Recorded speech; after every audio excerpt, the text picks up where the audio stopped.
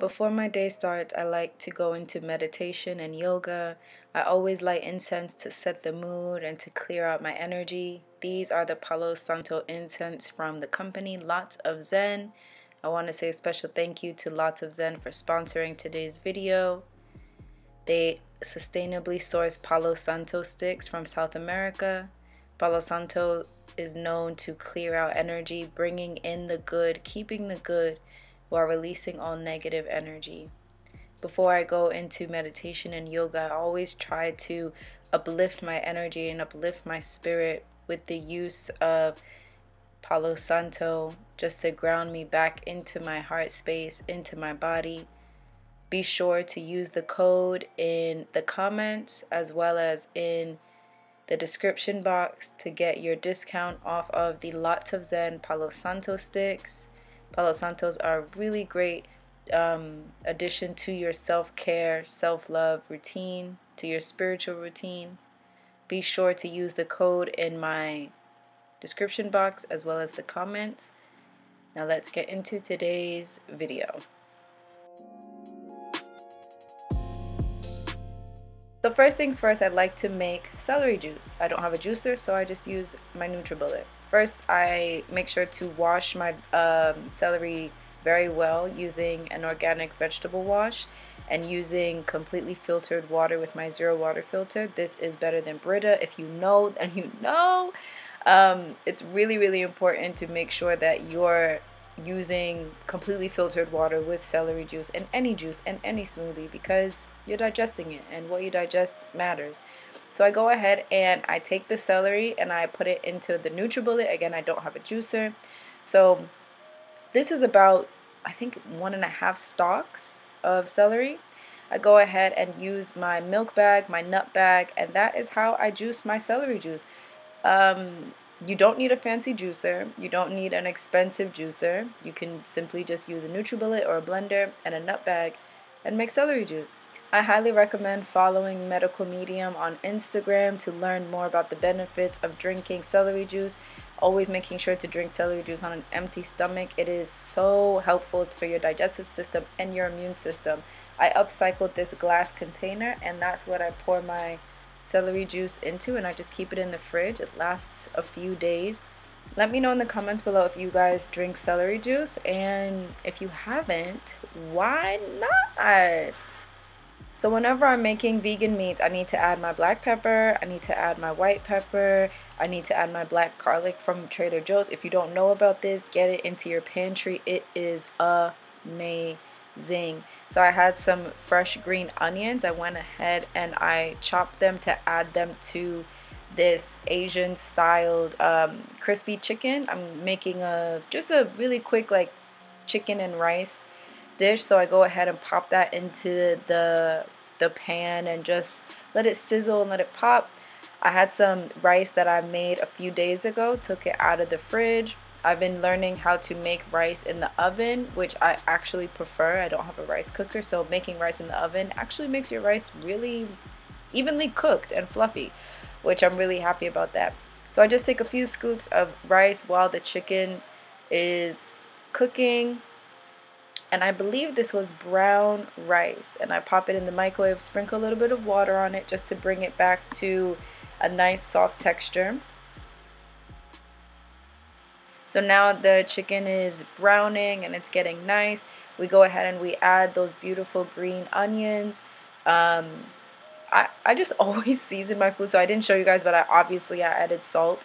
Sometimes I'll add some adobo depending on how I want the flavors to be, but I just always season my vegan food just because I just need it to be seasoned. You know, I'm West African, so seasoning is very, very important. So you see, again, this is the oven baked rice, reheated. Now look at how pretty my lunch is. Now look at how cute my lunch is with my bamboo bowl. Okay, my bamboo bowl from TJ Maxx. But this came out really, really good. Just a quick lunch. So, because sometimes you just gotta be quick with it. Sometimes you just can't be slaving over a stove, okay? So I first had these vegan drumsticks when I was in Miami last year, and I was like, wow. So this company has been making vegan drumsticks since 2006. The drumstick part is made from sugarcane, and the quote-unquote chicken part is made from soy. Look at how kind of realistic that looks. It looks pretty realistic, and these taste delicious. So you can get these on, I'm going to leave the link for the website in the comments. I think it's Shop Veggie, I guess it's Shop Veggie. But that's where you can get your plant-based shrimp, your plant-based chicken, really taking your vegan lifestyle to the next level. But look at how meaty this chicken looks, and that's the sugarcane drumstick. My mouth is watering as I'm rewatching this. So I go ahead and put these in the frying pan. Of course, salt, pepper, white pepper. I think that was it. I wanted to keep it simple because I'm just making just a classic Caesar salad. I had some romaine lettuce, Annie's goddess dressing. If you know, you know, baby. I went ahead and massaged the lettuce, and I'm adding capers. I love these capers from Trader Joe's. They add this delicious saltiness to everything, and woo, again, they're from Trader Joe's. They are so good, so I like to add them to my salads. Go ahead and put the chicken on top, and there you have a simple vegan grilled chicken salad. So in the middle of the week, I was like, I want potatoes and Brussels sprouts. So I went ahead and made a medley of these super delicious random potatoes from Kroger's and Brussels sprouts. And again, you guys already know, salt, pepper, white pepper, and a little bit of adobo. Put it in the oven, and it was chef's kiss.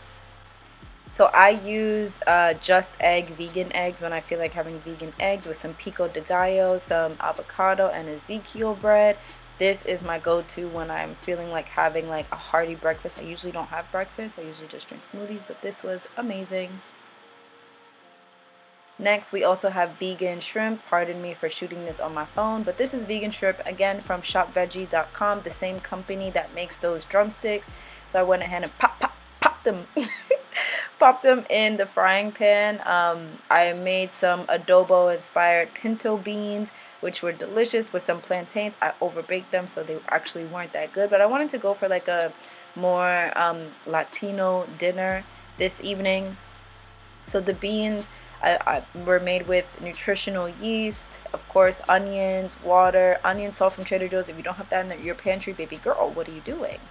Some thyme, and just letting it slow cook, letting the vegan shrimp, which tastes like shrimp, and it has that sea flavor, the ocean flavor, and these are actually made from cassava.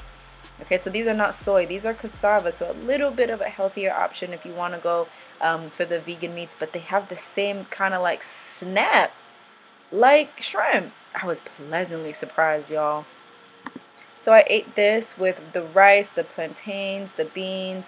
I just seasoned this with a little bit of salt. You don't have to season these a lot because they're already so just naturally flavorful. They taste like real shrimp. So they're just naturally flavorful. And I really don't drink a lot, but you know, I had to get the Moscato, boo. I had to do it. For the next morning, I made some cashew cheese, which is a really simple recipe. If you want me to share how I make my cashew cheese, let me know in the comments below. But I was just making avocado toast at home. You will never catch me buying avocado toast out in public.